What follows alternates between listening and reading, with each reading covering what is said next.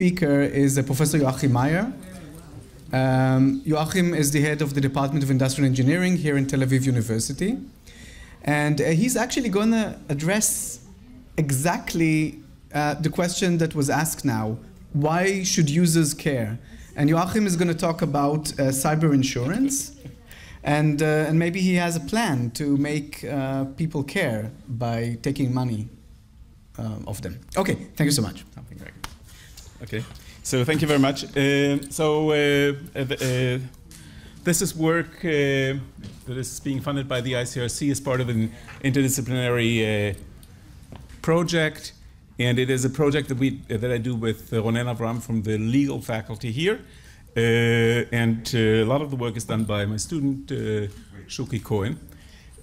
So who should pay for the damage from cyber attacks? Someone said there is no damage for customers, but that's sort of not true if we look, for instance, for ransomware, where actually people have to pay out of pocket to get their drives sort of released if this works.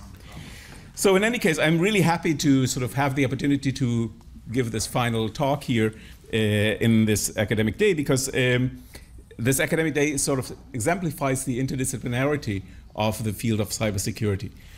We had talks on technology, we had talks on policy, we had talks on legal aspects, and now we have talks on human behavior.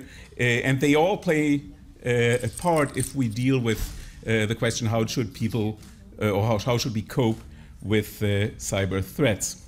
Now, the threats I'm talking about are threats that involve users to some extent, right? So many of the recent attacks are somehow related to human behavior.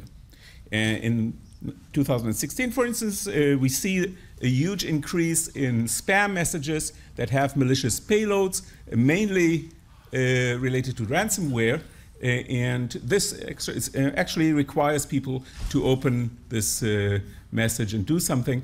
And if they do this, then their computer may end up being encrypted.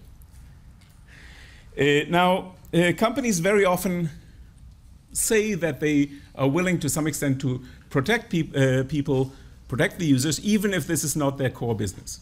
Okay? McAfee obviously sells security as their product, but even search engines such as Google now give you some warning about possible phishing. Or the Israelis among us probably know this super parrot from Bezek Benlumi that promises that Bezek Benlumi will protect you, even though this is not their core business. So we get services from companies, and these companies tell us, well, we somehow protect you against bad things happening. Now, what can these companies do to protect us? And how does what the companies do relate to what people do? Well, obviously, ideally, they should eliminate vulnerabilities. So if Microsoft patches some vulnerability in the operating system, then that's best, and that's something that can be done without any user intervention, or with minimal user intervention, because the user may have to update the operating system or install the patch. But in most cases, this is impossible. So more often what we get is that companies block actions. So they filter, for instance, incoming messages, and they block messages that are identified as spam or as malicious. Here, blocking can be entirely without user intervention, or there can be some user intervention in the sense that if people want to override the blocking, then this is to some extent possible. And finally, we have alerts, and that's the most common, the most frequent way companies can help us secure ourselves. We have this in a lot of products, in a lot of contexts, and this is also what I'll be talking about.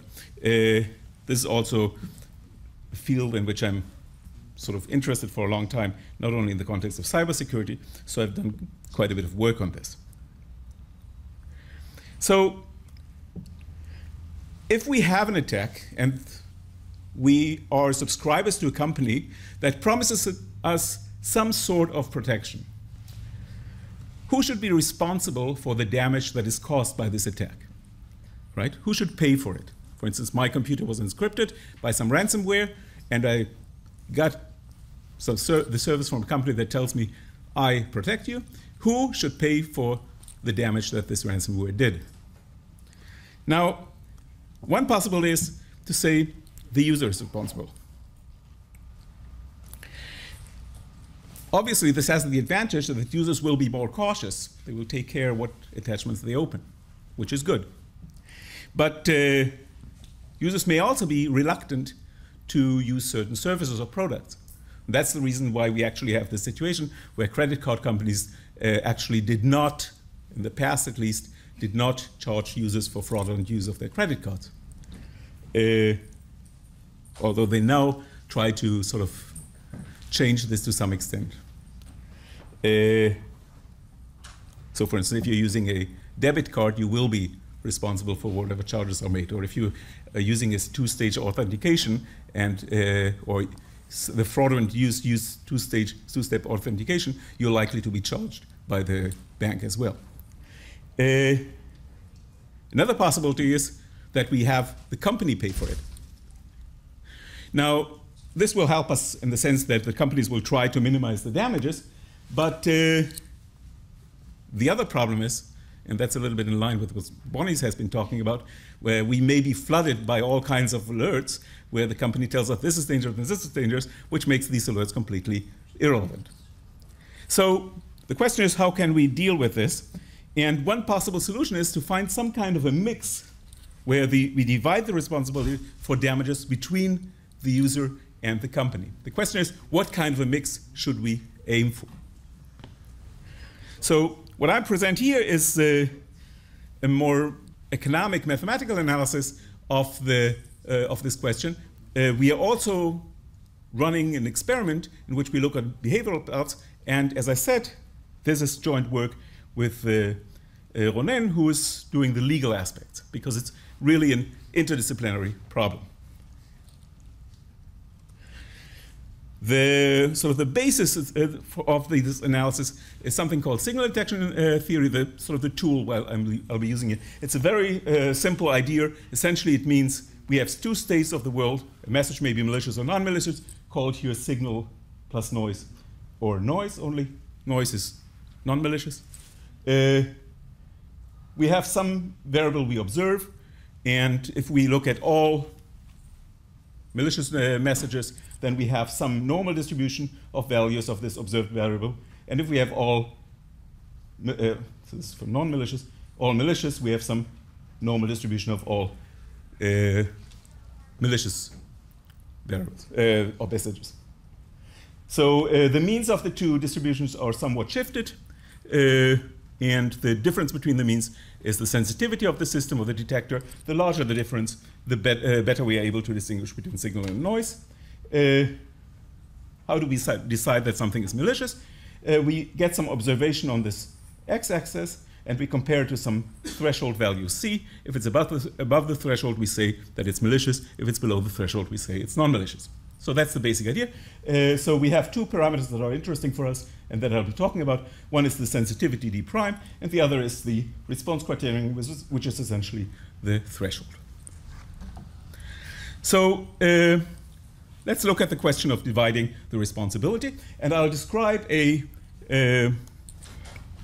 sort of a framework for analyzing this problem. We have two types of players here. One is the system, company, service provider, whatever, and this provides items to the user. So for the example, we can think of an email service that sends emails or forwards emails to the customer.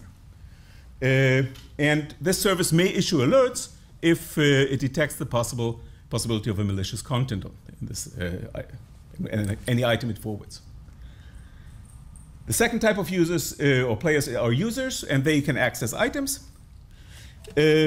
An item will have some positive value, some benefit for the user and for the system if it's non-malicious and it's being opened, and it can have a negative outcome if it is malicious. The goal is to maximize accessing non-malicious items to avoid accessing malicious items. And in the context of what we are talking about, if you open a malicious item, then the damage is not only on the user, or does not entirely fall on the user, but rather the damage is divided between the user and the system, and so by some proportion R. So if R is 0, it means R is the proportion the system pays of the damage. If it's 0, it's entirely on the user. If it's 1, it's on the system. And if it's 0.5, they divide it equally. Now, it is possible that if the system, for instance, issued an alert and warned the user, the proportion the system carries will be diminished. So if you have, for instance, a small r of 0, then even if the large R is 1, the total part of the damage the system will carry will now be 0. Okay? So it's sort of, the system is responsible for damages as long as they didn't take any precautionary action or didn't warn about it. So let me describe the process here. This is the process flow. On the right side, you see the screens in the experimental program we developed in which we can simulate this type of a setting in our lab. Or even on cell phones, where people use their own cell phones to access the experiment. So we have a set of items, and these items have a probability PM of being malicious. We have a system that has set a threshold beta, and the system has a sensitivity D prime S, and each item is compared to this beta, and once it gets through, it gets into a list of incoming mails for the user. The user can now click on a mail, and if it is identified by the system as potentially malicious, the system will issue a warning, and the user will see this, and will also see sort of a private signal, private information about the maliciousness of this particular email message. So the user has two sources of information: the information from the alarm system and the independent evaluation of the system of the message the user has. So, for instance, if you get the mail message that tells you that this Nigerian prince has $3.5 billion that he wants to share with you, you will probably think that this is unlikely to be a correct or a legitimate message and will not transmit whatever money he wants us to transmit. So that would be the equivalent of this information here.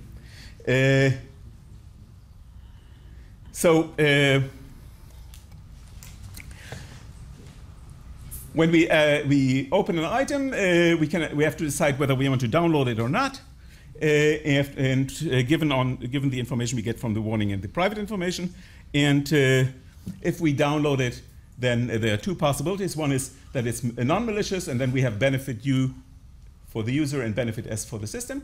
Or if it's malicious, then we have the cost of it being malicious, and it depends. The cost depends on the value of R. So for the user, it's 1 minus R, and for the system, it's R if there was no alarm, and Y minus R times small r for the user, and R times small r times cost for the system if there was an alarm.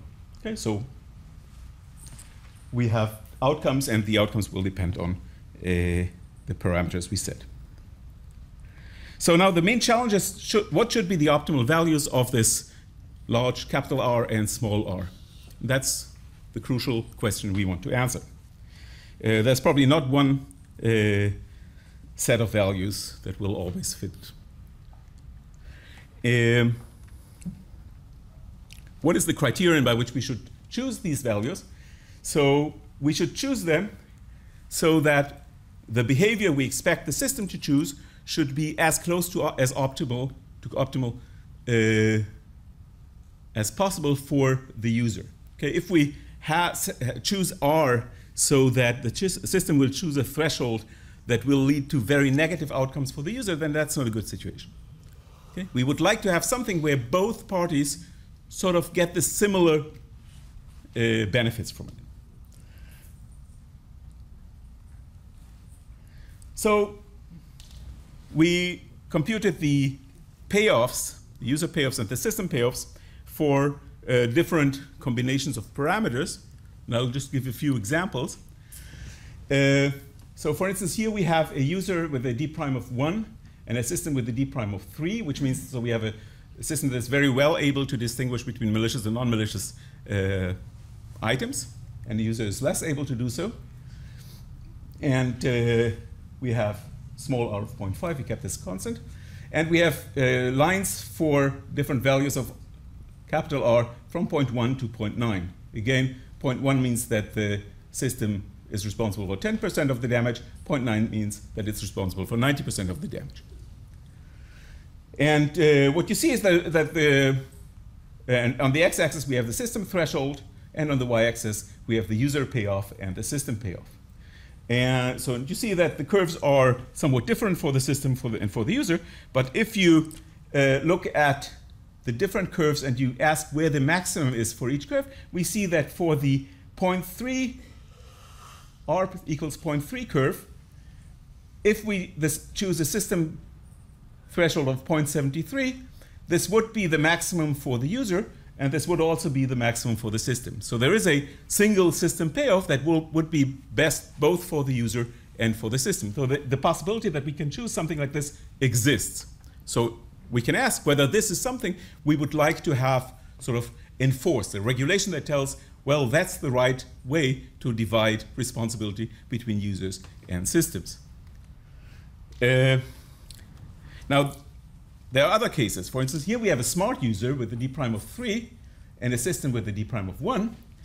And here the curves look very different. Now, what's the best threshold? In fact, there is none. There is a no best system threshold. We can choose two different options here.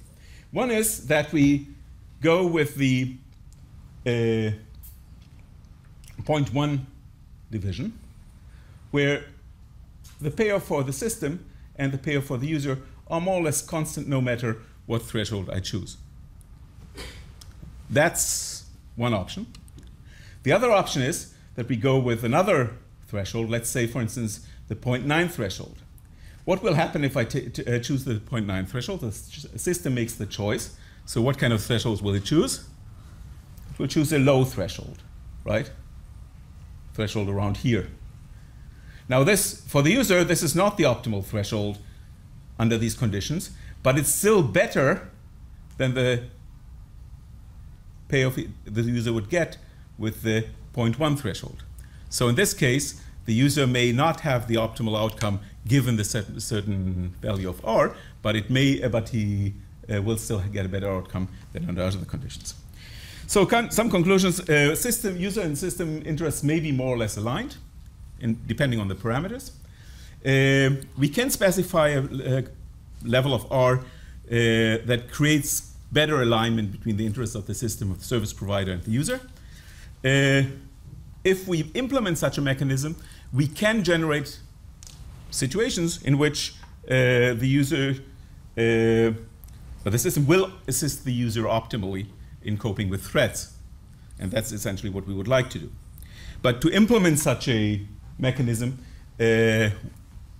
requires us to deal with major technical, legal, and organizational challenges, and I think this is one of the interesting aspects of this whole field of cybersecurity. So thank you very much.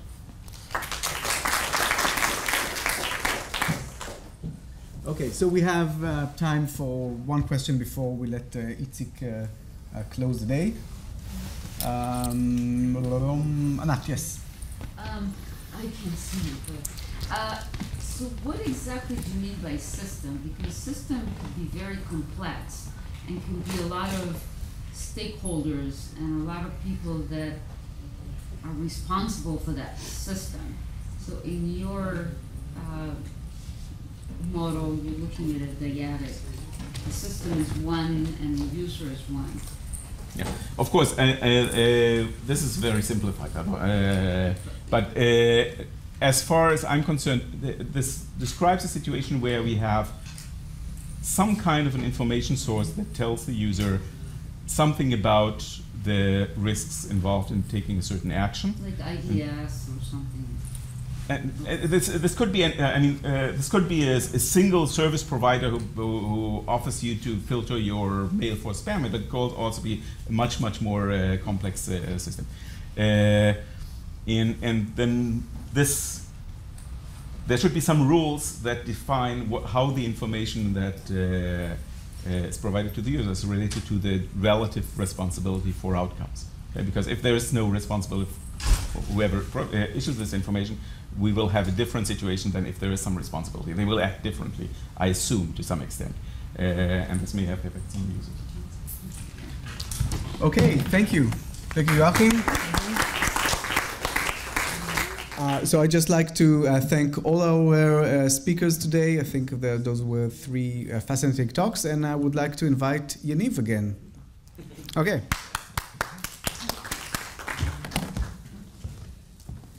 So thank you, Eran, for leading this session. And before I invite Professor Ben Israel to close the day, I would like to thank all the speakers. We had a really long day, and I'm really excited of all these topics that we have touched today. And we appreciate the fact that such important and leading scholars made all this journey to Israel to be with us in the Cyber Week and to participate in this academic conference.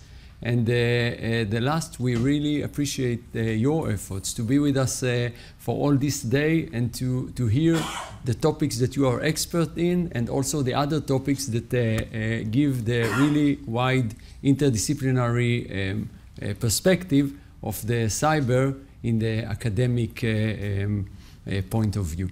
So it's my pleasure to invite to close the day Professor Ben Israel, the leader of all this Cyber Week and the father of the cyber in Israel. Please. Thank you. I will be very short.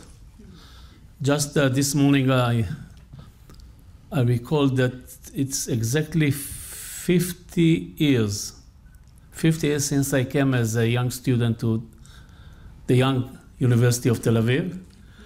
And I studied mathematics and physics, but this is the first time in those 50 years which I think I start understanding what does it mean to be in a quantum state of electron, being at least at 3 or 4 different places at the same time. And therefore, I'll apologize if I'll talk a little bit more nonsense than the usual. I would like to thank you for coming. I think it's a very important event. I call it an event because the whole thing is called a conference, so these are events in the conference. We have more than 51 like this. I just come from another hall in which we have 600 hackers. Very strange, by the way.